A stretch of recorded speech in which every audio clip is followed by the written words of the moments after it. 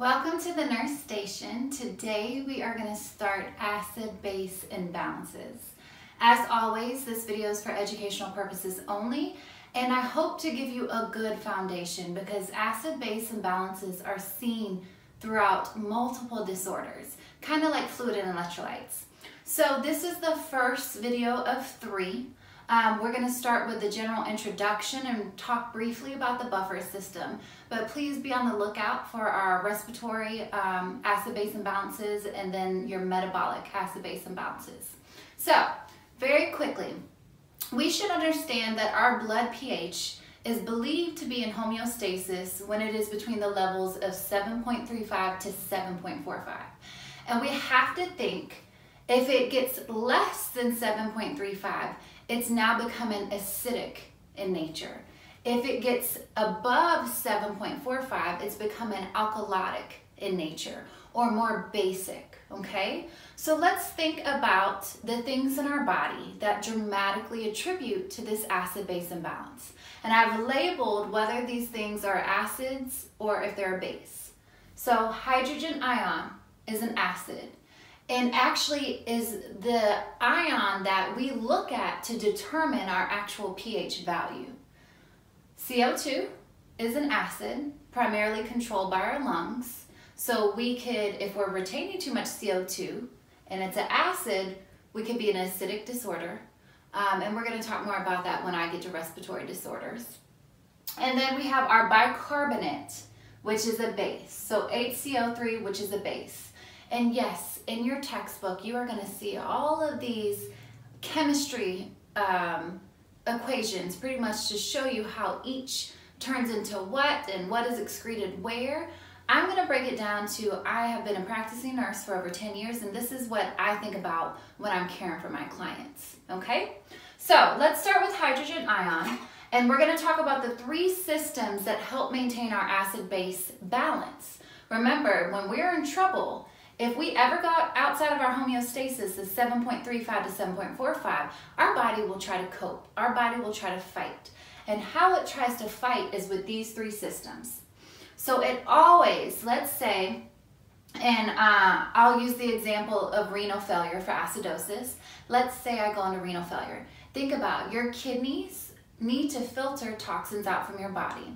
So I go into renal failure, I can't filter out toxins, and acid is going to increase in my body. So as soon as we have an acid-base imbalance starting to occur, and think if we start to have more acid, we start to get a pH that decreases to go to this acidic state, my buffer system is going to kick in immediately. The buffer system shifts so many ions. It shifts chloride, it shifts hydrogen ion. I am going to talk about what I would think about of shifting of ions as a nurse in 1 second over here. Then, if we can't maintain homeostasis with our buffer system kicking in, our lungs can kick in. And lungs primarily control carbon dioxide. So they can help either excrete more carbon dioxide, which is an acid, if we're too acidic. They can help retain carbon dioxide, which is an acid, if we're in an alkalotic problem to try to get more acid. And then if that doesn't work, our kidneys will kick in. So these are our 3 primary systems of defense against acid-base imbalances. And let's just go a little bit deeper about the hydrogen ion. Because again, we need to understand that this level is based upon serum blood levels of hydrogen ion. But remember, all of these components influence hydrogen ion. Okay, there's a lot of components that influence hydrogen ion, but let's think about it. If we have increased hydrogen ion in our blood, and hydrogen ion is an acid, and when I say increase more than normal, what is our pH going to look like? Our pH is going to become more acidic, so it will start to drop. Or we could have decreased hydrogen ion in our blood, and remember, if hydrogen ion is as acid and we have too little acid, our pH is going to start to increase and it's going to become alkalotic, okay? So that's just a very basic understanding of, hey, based upon the hydrogen ion levels in our blood helps determine our pH. But remember, hydrogen ion is an acid. So if we have little hydrogen ion in our blood, we have little acid, making our blood more alkalotic or more basic. If we have high hydrogen ion in our blood, again, it's an acid. So we have too much acid in our blood, leading to an acidic state. And like I said, the first thing to kick in is our buffer system. And if you read in your NCLEX prep books or your textbooks, it's going to talk about the shifting of so many things. Me as a nurse, I really want to know how potassium is influenced, okay?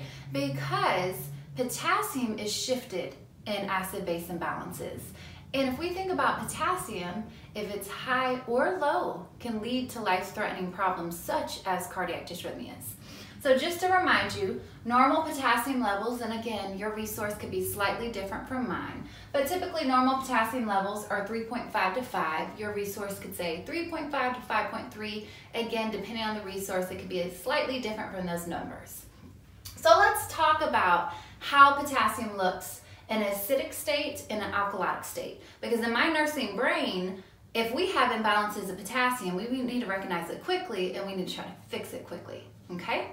So this is just fake. I'm a very visual person, but my body's normal homeostasis, just pretend, is 3 hydrogen ion and 3 potassium, okay? Inside and outside my cell. Again, not normal, of course, I would die with this level of ions in my blood, but just for visual purposes, okay? So we are in an acidic state. Let's use that renal failure client again. Let's say I'm in renal failure, I can't excrete my toxins, and acid starts to build up, okay? So let's look at this picture. Acid starts, excuse me, let me grab my colored markers. So acid starts to build up, all right? And remember, what is our acid? Hydrogen ion is an acid. So acid starts to build up. Instead of my 3 hydrogen ion in my blood, I now have 6. Well, remember, the more hydrogen ion you have, the more acidic your pH becomes. So with 3 additional hydrogen ion, my pH is going to start to decrease. Let me explain how your body copes. Remember the buffer system, and technically this is, just think of it not so much as the buffer system when we're talking about potassium and hydrogen ion shifts. Just think about it as a way that your body helps you cope, okay?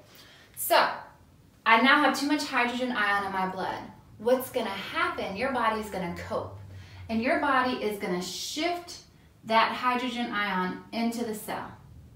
So now I have 2 extra hydrogen ion into my cell, right? But look, with our IV here, remember our serum blood levels are always drawn from our extracellular space. We're not drawing blood from inside our cell, it's outside of our cell, okay? So what happens, your body, you can't just shove things inside a cell and nothing come out. What's gonna happen is your body is actually gonna push potassium outside the cell. So look, even though my body is helping me with this acidic disorder by helping to shove hydrogen ion in the cell so it's not in our extracellular space or our serum blood where we draw our labs from, now we have too much potassium outside of our cell because my normal homeostasis is 3 potassium. So I want you to think with acidic disorders equal hyperkalemia. Because this shifting of potassium and hydrogen ions is one way that our body helps us cope. So do you see how, yes, it's helped to reduce the acidic problem in our blood, but now we have more potassium in our blood, okay? So again, a way that our body helps us cope is the shifting of potassium and hydrogen ions. And with this acidic disorder, we're gonna try to shove our acid, our hydrogen ion, into our cell so it decreases in our serum blood, in our extracellular space. And then we're gonna push potassium from inside our cell outside and now increasing it in our serum lab draws. So that's why a lot of times when you're in metabolic acidosis, they have hyperkalemia. Respiratory acidosis, they can have hyperkalemia if the body's already coped in this way. So really look at your potassium values for your acid-base imbalances. So let's do the next example. So alkalosis. Remember, this is my body's normal homeostasis. 3 hydrogen ions outside the cell, 3 potassium ions outside the cell, and again, 3 inside as well for hydrogen ion and potassium. Remember, this is my blood vessel. Let's pretend this is a vein because this is an IV, and you always draw your lab values from your extracellular space. So what matters for our results, what matters to know what's going on inside our body is the values outside in our extracellular space. Now, we're in an alkalotic disorder. Let's say I am vomiting excessively. Think how much acid is in your stomach to help break down food particles. So I start to vomit, and I start to vomit more. I'm gonna lose acid from my stomach to the outside environment. Let's say they have a paralytic ileus and my bowels aren't functioning at all. Now we put an NG tube down, right? The tube that goes through the nose to the stomach, and it's gonna constantly suck out anything that's in my stomach. So we are just losing a lot of acid to the outside environment. So let's look what happens. Remember, hydrogen ion is an acid. I'm vomiting, I lose my acid. I'm vomiting, I lose my acid. Look how little acid you have in your blood now. The lower the acid is, the more alkalotic or basic your pH is going to go. So in this situation, my pH is going to increase. Well, our body is going to cope by taking hydrogen ion from inside the cell and shifting it to the outside of the cell. You see that? All right. So I just took hydrogen ion from inside the cell and I shifted it out, okay? But remember, we can't just shift stuff to the extracellular space and be done with it. Something has to go back into the cell for coping. So what's going to actually go inside the cell is our potassium. So the potassium is going to shift inside the cell. Okay? So remember, my normal homeostasis for potassium is 3 potassium. Look how low my potassium is right now because it's not in my extracellular space anymore. When we draw my blood, my potassium value is going to be low. So I want you to think with alkalosis, excuse me, let me grab my blue marker. You are going to think hypokalemia.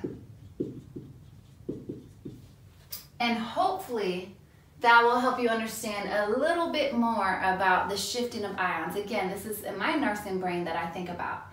That's why in acidosis, we are constantly looking for hyperkalemia. In acidosis, we are treating hyperkalemia. For instance, clients in DKA, they're in an acidic state. They're getting insulin not only to decrease the blood glucose, but to push that potassium back into the cell. And I want you to think in alkalotic states or states of alkalosis, you need to be looking for hypokalemia. Because remember, anytime we mess with potassium, we are at risk for cardiac dysrhythmias and life-threatening events, okay?